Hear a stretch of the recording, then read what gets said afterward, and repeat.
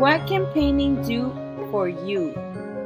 People find painting soothing because it helps them in different ways, such as reducing stress and feeling happier. Painting is a form of expressions and emotions.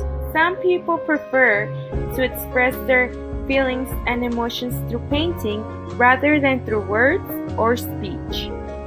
How does color affect the way we view art? Color can help create moods and express emotions through paintings.